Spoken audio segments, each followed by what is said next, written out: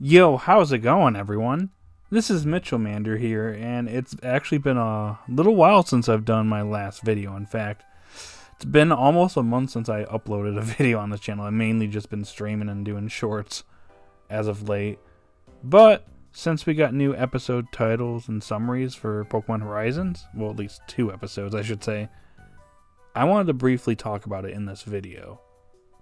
Now, real quick before I get into the discussion, I just want to say if you're someone that's discovering this channel for the first time, you're new, and you like this type of content, be sure to like, subscribe, and hit that notification bell, and also be sure to watch the video throughout. Watch time is very important with YouTube videos, so I would really appreciate it if you watched the video from beginning to end, or at least most of it. But anyways, I do a variety of different content on my channel. I cover this series. I've been doing live streams, usually on Fridays or Saturdays, sometimes Sundays, talking about the episode with people or whoever shows up. I do streams every week. I do various different games. Right now I'm doing Tears of the Kingdom for Legend of Zelda. And I do Mario Kart and Smash Bros. And other games as well. So it'd be pretty cool if you subscribe to the channel. And if there's anything you want me to talk about regarding Horizons, be sure to put in the comment section down below and I will consider it for a potential future video. So yeah, anyways, let's talk about these episodes now, shall we? Now, Pokemon Horizons Episode 11 that airs on June 16th is titled The Oliva's Forest. Liko and Roy head for the forest where Brassius said he encountered the Black Rayquaza, with Molly from the Rising Volt Tacklers deciding to come along out of interest. On the way, the three of them see the tragic remnants of a wildfire, though oddly enough, the spot they're heading for didn't get burned at all. They start their search for Rayquaza, but eventually end up getting separated from each other. In the meantime, the Oliva said to live in the forest started taking action as well. Now, I'm not gonna lie, when it comes to this episode, I'm both intrigued and slightly uninterested in it. And let me explain. On one hand, I think it's pretty interesting that we got a genuine flow between these episodes, because obviously as of episode 9, Liko and Freed are heading over to Brassius' gym because he spotted the Black Rayquaza, and obviously Roy is going to join them as well.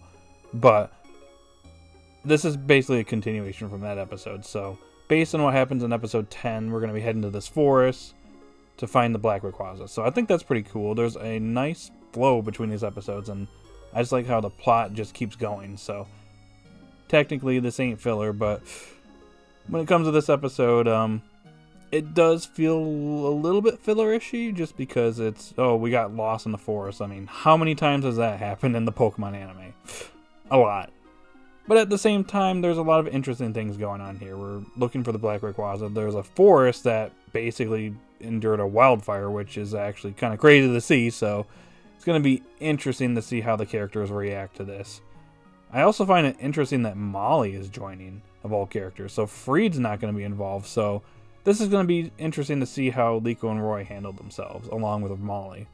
They're also going to get separated, too, at some point. So will they be able to, handle things on their own? Are they going to be battling effectively? They're getting a little bit better, but they still got a long way to go, so that's going to be interesting to see. But yeah, I just like the genuine flow between these episodes, and again, yeah, it does feel a little fillerish just because it's like, oh, we got lost in the forest, we're separated. That's been done multiple times, but at the same time, there's a lot of interesting context going on here. And I also want to mention really quickly that I'm glad that Liko and Roy aren't challenging the gyms. It just seems like the gym leaders are there to advance the plot in a different way by, in this case, Brassius pointing out where he saw the Black Rayquaza, because there's a genuine flow going here. So I think that's pretty nice. And yeah, look forward to this episode when it airs on June 16th. Now, Pokemon Horizons Episode 12 airs on June 23rd is titled The Future I Choose. Liko and Roy once again saw the horrors of the wildfire before their eyes, leading to Liko deciding to bring the forest back to life for the sake of the wild Pokemon that used to live there. The group got help from their fellow Rising Volt Tacklers to plant berries and till the soil, until something strange happened to the Oliva that saw them hard at work. In addition, Liko's pendant started shining again. Now I gotta say that I'm actually really intrigued with this episode title and summary. The Future I Choose reminds me a little bit of Go, but the interesting thing here is in the context of Liko and Roy seeing the horrors of this wildfire that transpired in this forest, and Liko wanted to bring it back to life. It makes me wonder if maybe she wants to go, like, wherever she goes in the future just to help out Pokemon that are in need. Maybe this is something that she wants to do, and that's the future she chooses, to help out Pokemon wherever she goes. Not really certain, but this does relate back to episode 4, where Fuecoco ate those Pokemon's berries in that episode, and they all got angry, and Liko and Roy and the Rising Voltaclers end up gathering a bunch of food and berries and giving it to the Pokemon. Kind of seems like the same thing's happening here, except Liko is basically getting everybody to help out the forest that's been damaged by this wildfire and bring it back to life. I don't know, but I find it to be very interesting. But another thing that I think is going to be driving the plot here is obviously how things end off here, like with something strange happening to the Pokemon in the forest that are watching them working, and then Liko's pendant reacting. So it makes me wonder if the Black Rayquaza is like nearby or something like that, and that's what they're reacting to. Could it be that the Black Rayquaza actually caused the wildfires, or was it another Pokemon? That's to be seen, but I am very excited for this one. I think this is going to be an interesting one, and with each episode kind of leading into the next one, it seems like almost every episode seems to end off in a cliffhanger of some sort. So I'm interested to see how this episode ends and goes into episode 13. Because it seems like we have a little bit of an arc here. We're in Paldea. We're in this forest now. Where are we going to go from here? That's the one thing that I'm enjoying about this series, is you just don't know what's going to happen next. So we're going into the unknown, so it's genuinely exciting. So I look forward to this episode when it airs on June 23rd. Alrighty guys, that's all I got for this video. So in the comment section down below, I'd like to hear your thoughts now. What do you think about these episode titles and summaries? What are your genuine thoughts going into these episodes? Which one are you most excited for?